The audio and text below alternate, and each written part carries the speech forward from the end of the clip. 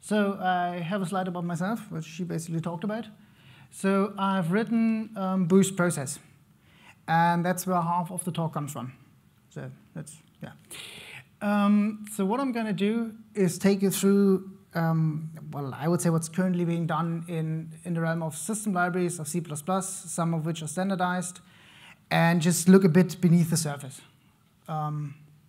So why do we want system libraries? Well, we want to write portable C++ applications. We want low or zero overhead since we're in C++. We want thin concepts rather than thick. I'm going to explain that in a minute. And it should be libraries, not frameworks. I mean, there are good C++ frameworks, but those never make it into the standard. So portable. Just for the definition, so what I love to do is just write the application directly on the hardware, and that equals zero portability, because you need to rewrite your code every time you change that, so for microcontrollers and such things.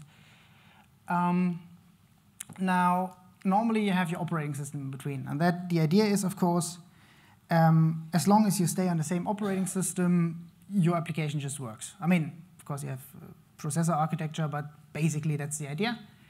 And a certain language came up with the concept of putting a virtual machine in between. So as long as you can run this virtual machine on every operating system, you can just run your application there. And again, we're using C++, so we don't want the overheads with a virtual machine. So our structure looks sort of like that. So you have your application code. You put a library next to it. And as long as your application talks to the operating system through the library, you just need to recompile your code if the library supports the requested operating system, but you still have the possibility through that structure to talk directly to your operating system if you need to do some extension or anything really, because a library like that can never cover everything, so you just want to have that option. So yeah, your code compiles against different operating systems and you have extension possibilities. Now, I don't think I need to explain Hystrus. So we want to keep to the principle that we only pay for things we use. So it's tempting to have some background threads or work to abstract things away and have an easy interface. But if that causes overhead when we don't use it, that's a bad thing. And with system libraries, we can mostly keep to that. What's a bit more difficult is if you use things, so what you use, you couldn't hand code it any better. That's not necessarily true, because if you hand code your application directly against the API of a system, you're often faster than if we do it in a library, because we have different APIs, and so we need to find some common basis how to do that. Okay, so the thin versus thick, what I mean by that is if you look at streams in an operating system, it's a byte sequence, you have a read and write function and something like a seek and that sort of thing. And if you go into C++ and have a stream, you have a byte sequence with formatting, local I/O manipulation that maybe writes to an operating system stream or somewhere into memory. And well, that's a thick concept because it's a replacement for printf and scanf. And it's not really a library where we talk directly to the operating system. We have a thick layer which does a lot of things, even if we don't want to do those things. So that's what I would call a thick library, especially if considered the standard I/O. I mean, if you have a standard I/O library which is quite thin, and then you have streams in addition, that would work. And you can't get the handles. So if I open a file stream, I can't access the file handle, or I can't get the std out handle from std cout. It's just, well, if I want to do anything else, then what streams offer me, that limits me. Well, the last thing while I'm talking about libraries, not frameworks, is, well, again, we only want to pay for what we use. We do not want to enforce a design. So libraries should be more building blocks for your design. And also, if we have libraries like that, they don't conflict with each other. So you can try to use Qt and GTK in one application. It's not going to work very well. And we do not want to hide the operating system. Now, to be fair, not every framework does that, but you know. Okay, so what I'm going to talk about is Boost Thread, which made it into C++11. Boost ASIO, which could become standardized as a networking TS. Boost Process, because well, I wrote it. And if I'm done too early, I'm going to talk a bit about Boost File System. And now, if it comes to operating system, I'm going to mainly talk about Windows and POSIX. And if possible, just the POSIX standard, which, well, Linux and all sorts of other things implement. Yeah, so. All right, so standard thread. Who here has used standard thread? Okay, so virtually everyone. So yeah, it's basically just an array wrapper around operating system threads. Well, that's the idea. You have a way to launch and join threads. So if you would have asked me in 2010 how I expect a thread class in a standard to look, I would have said something like that. Now, by the way, I have line numbers on my slides, but they are cut off. And I'm still going to name them for the video, so just don't be confused by that. So you would expect, like in line 7, to have a constructor where you pass in a function.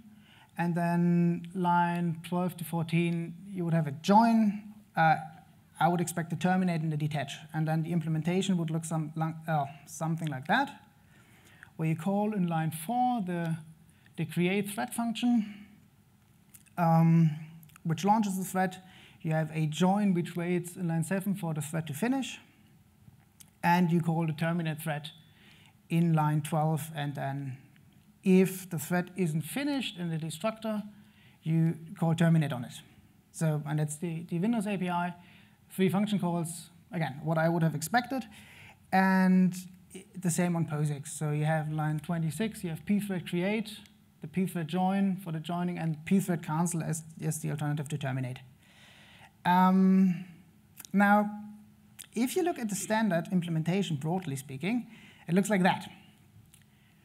We don't have a terminate function, and the destructor calls standard terminate. Now, standard terminate terminates the thread, all right, but not only that one.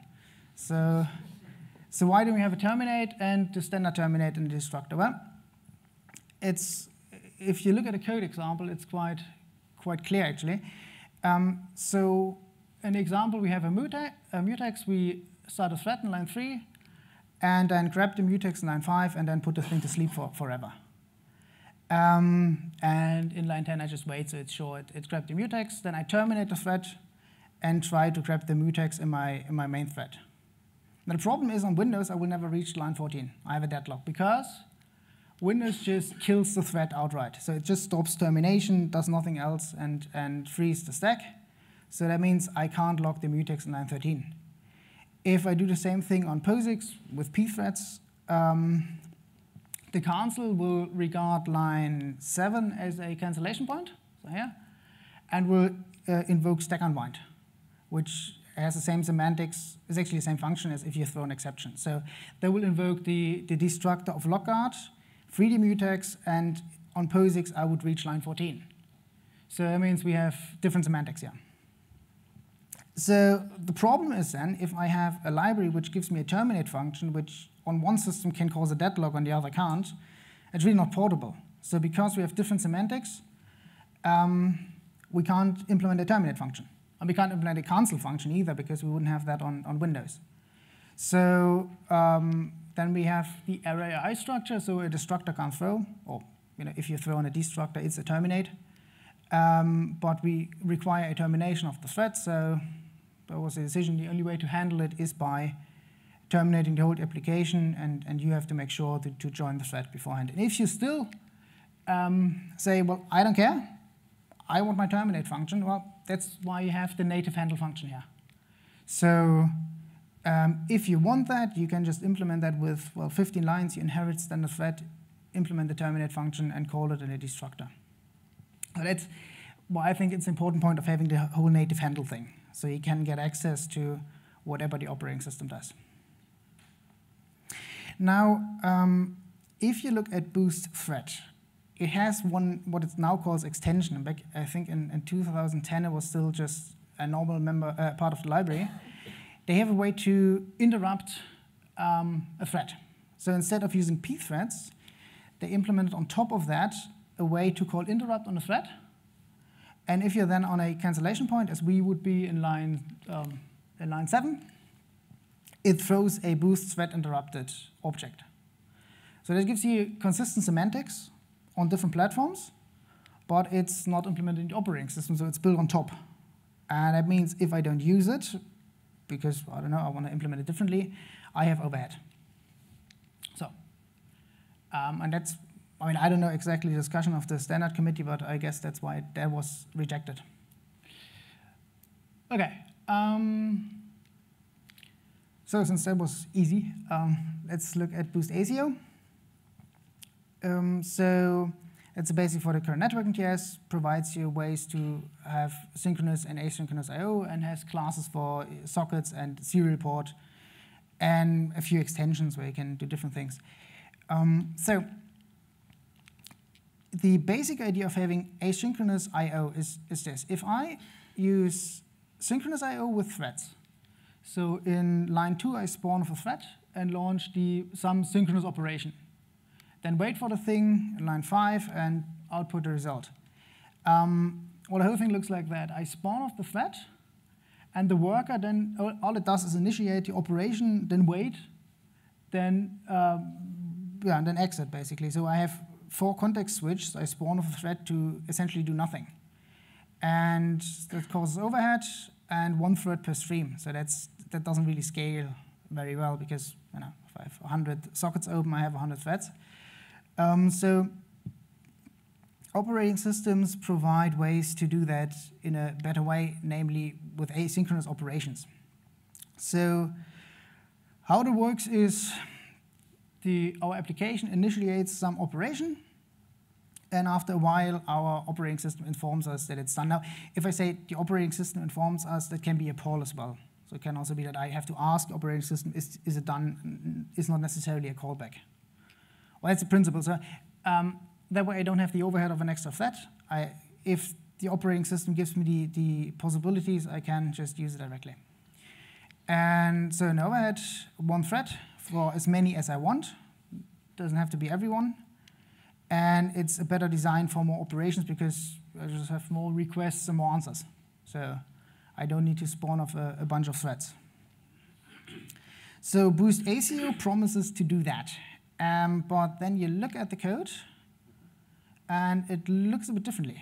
Because, so in this example, I'm constructing a resolver to look up a name for posix-signals.com. And in line 9, I call the async resolve. But if I would now expect the thing to just run. So I don't know where the I/O context comes from. But in order to resolve the thing, which is supposedly asynchronous, I need to invoke IOC run. So instead of just starting the resolve and giving me a future, the request is only posted after I call run. So you can see on the right. And the notification is then done while in the run function, and once it's done, the run function exits, and I get my future. So yeah, when I first looked at it, it didn't make that much sense to me. OK.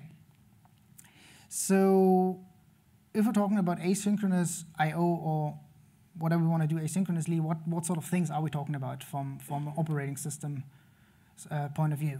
Well, we have descriptors and handles. So we have file descriptors, which just is an integer on POSIX. We have stream handles on Windows. And then you can rewrite to them with different functions. Again, you can do seek, but for simplicity's sake. And those things can describe, even though they're called a file descriptor, can describe sockets, then file streams, pipes, and serial ports. So that's why I don't know, stream handle seems like a better name to me. And if we want to do things like queries and lookups, we need waitables or events.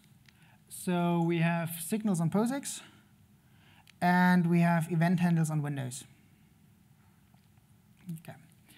So then let's look how they are handled.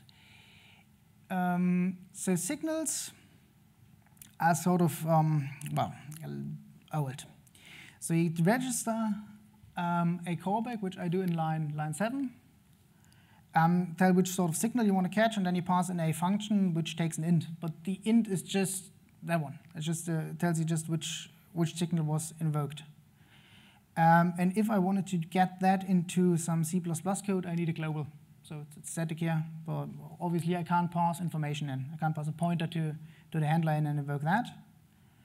And also, if I register a new signal, the old one gets overwritten, which I catch here in line 7 in the old sig and invoke in my handler. Now, if I would do that, I could get a 6f, so I need to check it's actually set, the old one, but that's another issue. And the other problem of signals is they interrupt your program execution. So your program stops, you get the signal, while you're in the signal handler, this signal is blocked, and once you're out, it can be received again. So you shouldn't do any work in the thing, it's just a notification. So it stops your execution, it should just notify, and yeah, blocks. So, okay, we need to take a few into account, but they do not scale well. So you shouldn't do I/O with them if you want to have a bunch of sockets open or something. Okay. Now, if you look for the same thing on Windows, so we have waitable objects. It can be things like process handles, thread handles, events, or queries like the one we used. It looks a bit differently. So you can either wait for the object itself with wait for single or wait for multiple objects, or you can register an event, and then you have a callback. It looks like that. So in line 1, we have the event handler, and we just create a dummy event in line 3. Yeah. So it has nothing associated with it, it just has a name. And then we connect in line 6 the event to a handler. And unlike the signal, we can actually pass in parameters, so one pointer.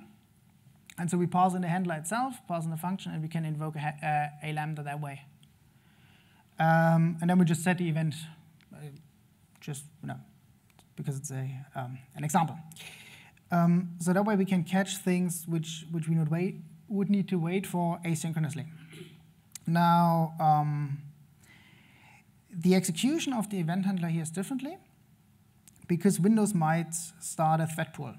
So you have threads running in the background which invoke your handler, which means you can actually do something in the handlers. You can't do more than just notify someone.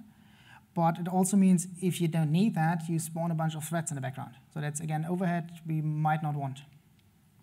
Okay, now, well, not unlike signals, but we can use events with I/O. So in line 1, I create a file. I should mention, Boost ASIO doesn't support files.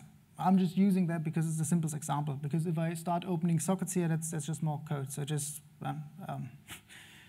okay, I hope that makes sense. And we pass in line 5 the file flag overlapped. And overlap means the I/O is overlapped to your program execution. That's what the Windows API calls the thing, which is O non-block on POSIX. Then we construct an overlap structure and pass it into the write file function in line 16, so down here. And if we do that, the write file function will not block. So it won't wait until the write operation is done. It might, but not necessarily if we write a bunch of data. And after we're through here, we can query the overlapped structure with get overlap result, or we can previously register an event to the overlap structure as we did in the last slide. So here, line 11, you saw that before, how that can look. So it means the write file doesn't block. We can either query afterwards how the state is looking, or we can register an event. Now, that works, but the problem is we would need to register an event per file handle. So it scales linearly if you use a bunch of sockets or stream handles. So what you can do instead is you can use I/O completion ports. So we do the same thing. We create a file with the overlap flag. We have the overlap structure, and we create an I/O completion port around the file handle. And in line 5, you can pass in an existing completion port, so you can combine a bunch of file handles into one completion port. Then we initiate our asynchronous operation in line 8 with the write file command. And in line 14, we query the completion status. Now, here is a timeout. I just put in infinite. You can put in a millisecond timeout there. And once the get queued completion status is done, the overlap pointer we declared here will point to the overlap structure. So that way we know which operation completed. And that means we can, in addition, assign a bit more information to it. So we could do something like that. In line 2, we just inherit the overlap structure, put in a member. Then we know here what sort of structure it is and have some data. I mean, it's a dummy, but you can add complete function handlers and that sort of thing.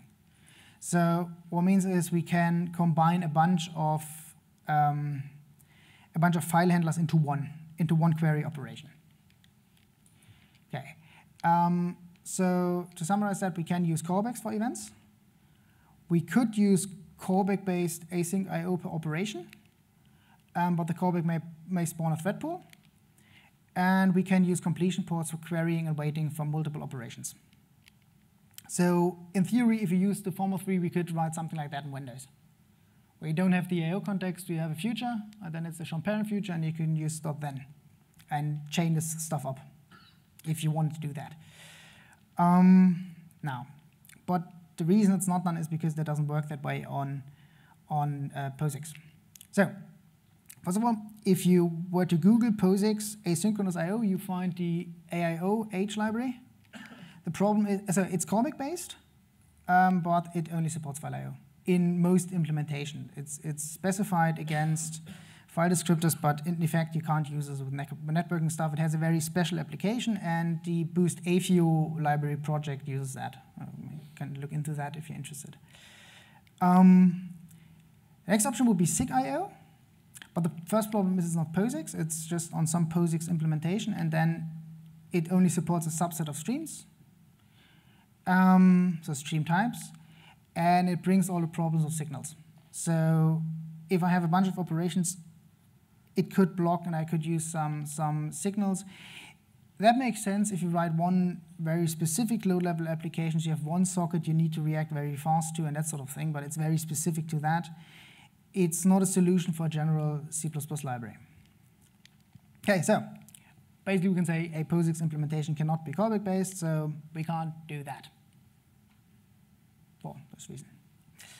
Except we build something complex with our own background threads and that sort of thing, but that gets then in the territory of having overhead, or at least a thick concept which hides a lot of its functionality, and I don't think that's what we want in the language. Okay, so what can we do? Well, we can use poll on POSIX. So what we do is we set the O non-block flag on file descriptors. In this case, because I'm too lazy to open a file, we just use the standard streams. We take an array of poll-FD structures and say we want to listen to this file descriptor and this event. So in line 6, we say we want to listen if standard in has new data to read. And in line 7 and 8, we ask we set to the output that we want to know if the stream can be written to. Then in line 11 and 12, we write something, and then we poll. Poll then returns the number of file handles that are available in the events. It sets also the events in the array. So after the call, we know. I don't know what happens, right? We know which of the file descriptors has completed writing. So the other function you always find connected to that is select, which does somewhat the same, is based on a file descriptor mask, is well, normally discouraged from usage. So yeah. So what we can do is we combine a bunch of file handlers and wait for them all to change state or to get in a certain state. Now, the select or poll implementations are slow because they check every file descriptor in the list and iterate them and wait for the state to change. which is why a bunch of implementations just have different concepts to do. So ePol, KQ, and DevPol are the ones also implemented in ACO, and they are in the corresponding kernel. So, well, they work a bit differently, but the important part is they are faster. And so ACO picks the proper implementation. It's called Reactor. That's the background worker for the I/O context, according to which system you're compiling on. So it's more specialized than just either Windows or POSIX. Now, so to summarize that, we can use callbacks as notifications, obviously. We can't use them to put work in them or combine them with a stream, at least not on POSIX. But we can on both poll multiple streams or wait for multiple streams well, we can poll with a 0 timeout, so it just says what the state is, or we can wait for them. So if you want to have an asynchronous library, it should be based on that, because I can work around that. Right? So the idea is we combine just a bunch of stream handles and descriptors. Now I say all, basically all you want. That's why it's called I/O context. You put all you want in one, and you can have several of those. And then I use either poll or I/O completion port to get the status of all in them. So we can call a poll or a run function. Run means it waits and does work. And of course, it handles the results if something changed. Now, the question is then, if we have that, can we add notification or callback handling? Because now we have a bunch of file descriptors or handles, and we wait for them all. So what do we do next? Well, you can just use post-queued completion status on Windows, which just wakes up the I/O completion port. Or you can use an event file descriptor on POSIX. So you have sort of a dummy file descriptor. Back in the day, you used just a self pipe for that, which means you write something in, you listen to the output pipe, and then it wakes up the poll function. These days, you have eventfd for exactly that purpose without the overhead. So that means your structure, you can wake that up, and then you have a notification which says what should be done afterwards. So you interrupt the wait that way from another thread or from some handler. Now you can queue work manually with I/O context post. And so we introduced a new concept, which seems thick, but in my opinion, it's at least for that part, the right choice, because you abstract away the functionality of waiting for multiple handles and having, therefore, a combination of async operations. Now, it has the way little overhead regarding polling. Again, I can't use the event handlers of Windows. But it requires the queuing of operations. And I mean, I didn't look, well, I don't know everything, so I don't know if that's the right choice. Because you still post your first operations here in line 17 before anything, before the run. It doesn't happen until you hit the run function. But at least I think the whole idea of the I/O context makes sense. So we have, at this context, we have the I/O context. We have a pipe, which are 2 file descriptors.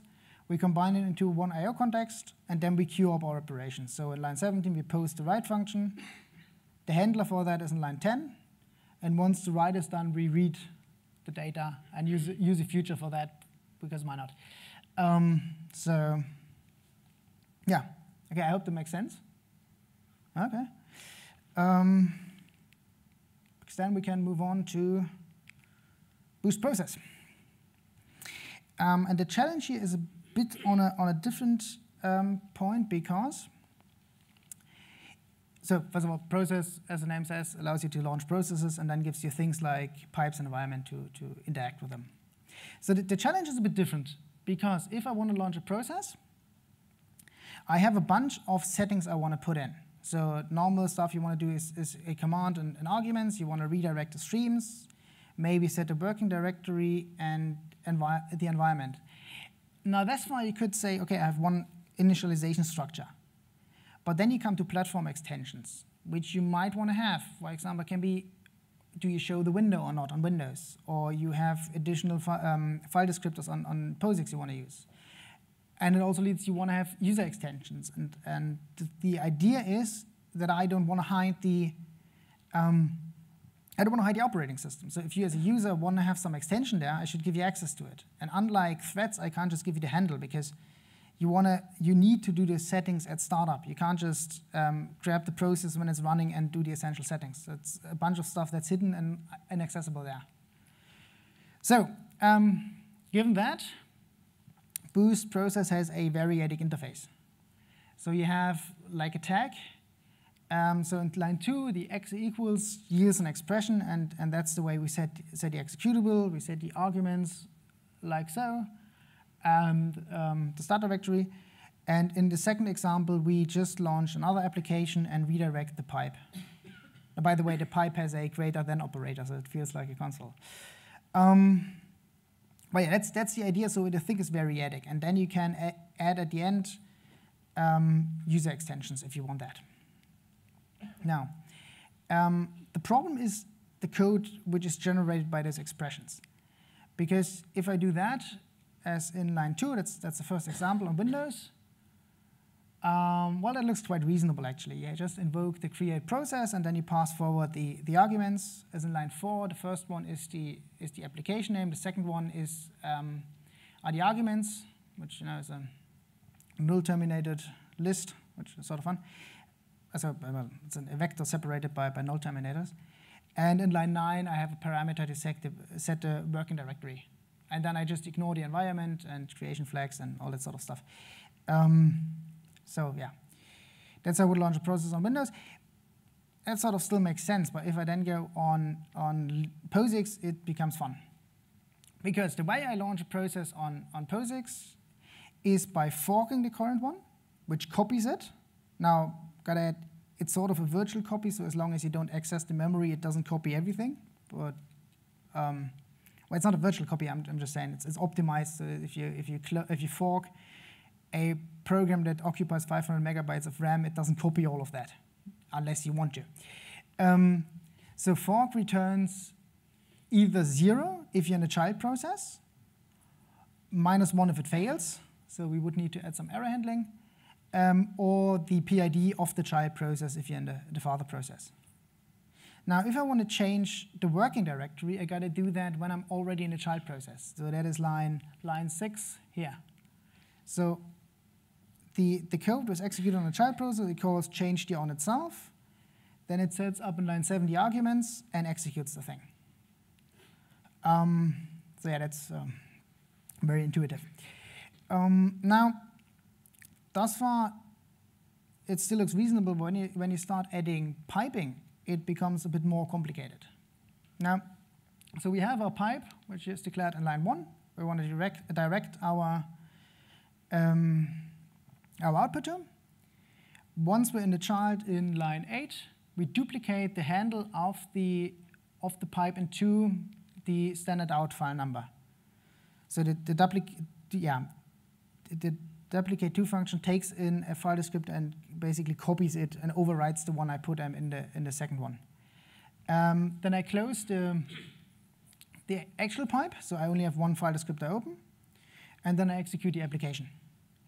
And then when I'm at the father process in line 14, I'm going to close the sink. So I only have the source open at the father process, the sink open at the child process.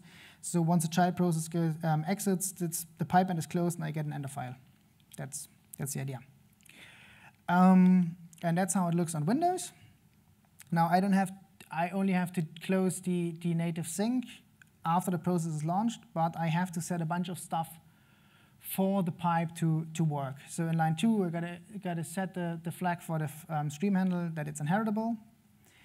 Then I gotta tell the startup info that I want to use that one as standard out. And in line 8, I gotta tell it should use standard handles. So, so the question is a bit for this kind of application, how do I make it extensible? So how can you compose this code? Because I don't want to have a large structure of if-else clauses. And also, it wouldn't really work for you because how would you fit in user extensions there? So the idea is an implementation with an executor and initializers. And just to be clear, I didn't come up with that one. I think it was Jeff Flynn for boost process 05. But the idea is you get your variadic arguments in line 1. You construct the executor, which is abbreviated in line 4. And then you have a sequence, so a tuple of initializers. And then you have 3 hooks, if you will, that are invoked. So in line 7, we tell all the initializers that were on the setup. So whatever you need to do before the process is created, you can do there.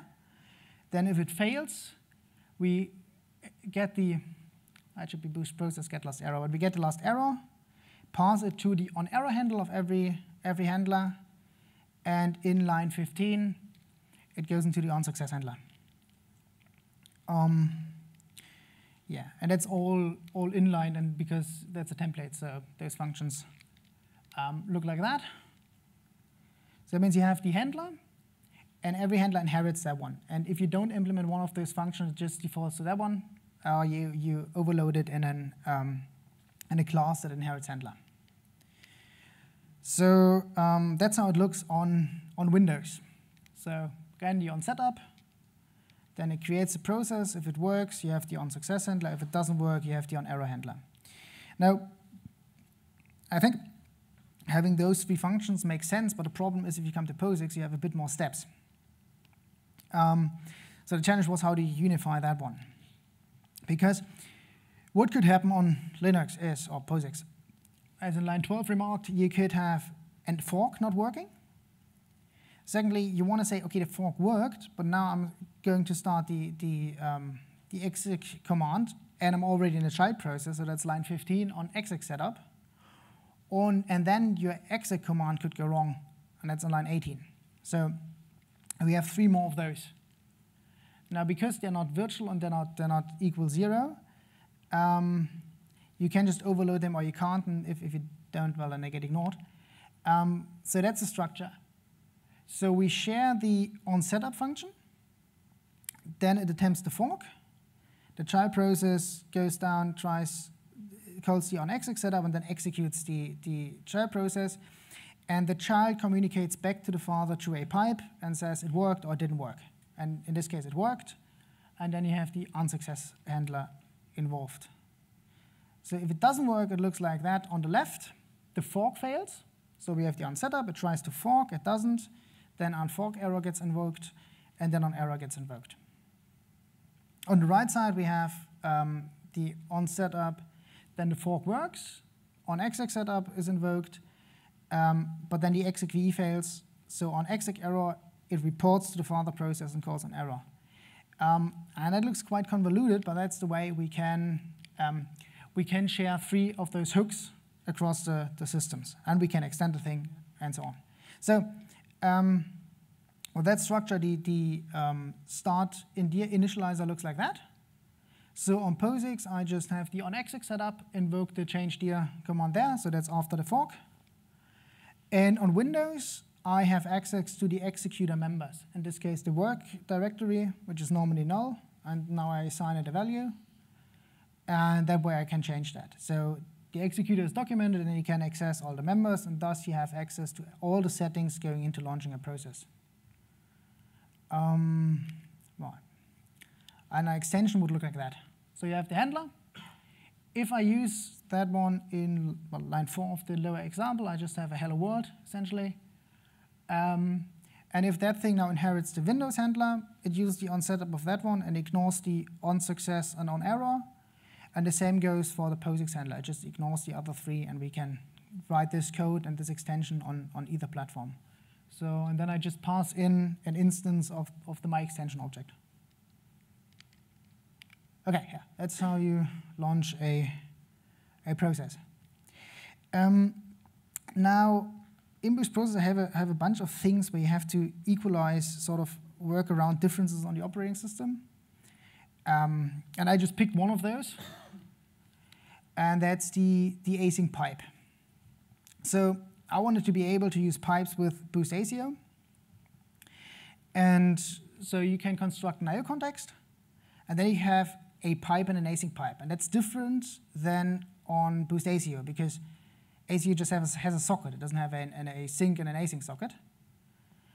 So why is that? Well, you can on POSIX set the on block on any pipe, or any stream handle virtually. So you can use all of them with Boost ACO, but you can't use that on Windows. So Windows only supports that on named pipes, which named pipes in that sense are a Windows concept as well. So the way that is done is, if I use a normal pipe on Windows, it just uses a normal pipe. It doesn't create a named pipe because overhead. So if you use an ASIC pipe, it's always named on Windows. So the way that works is, and that's quite hacky, but I didn't find a better solution. There's a global function where it creates a pipe name if you want to do that. So as you can see here on line 2, you have the name. So the double backslash means it's a hardware component, and it's a pipe. And then I have my actual pipe name. Then it appends the PID of the current process, underscore, so it doesn't conflict with the name, and then it just counts up a global. All right, so that is done. So unless you're using more than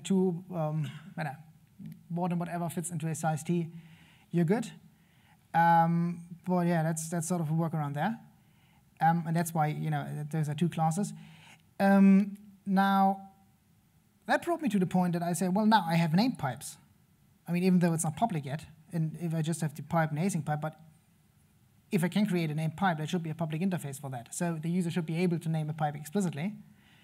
And POSIX doesn't have a similar concept. Well, it does sort of, but not like that. Because the Windows named pipes, you can connect from another computer to yours and can make those public. So the dot means it's private. So then I went about to create a named pipe for POSIX, which is just done by the make FIFO command. So that's like a virtual, not a virtual file. It's a, well, it's not a real file. It looks like a file. You can write to it and directly read to it. I think it's buffered. And it behaves then, if you get two handles to it, like a pipe. So that way you can then go about, get a pipe name, because I don't have facilities for that in the library. You can create a named pipe with a normal pipe, and coincidentally, that's then also a handle which supports Boost ACO. So you can explicitly construct an async pipe from that one.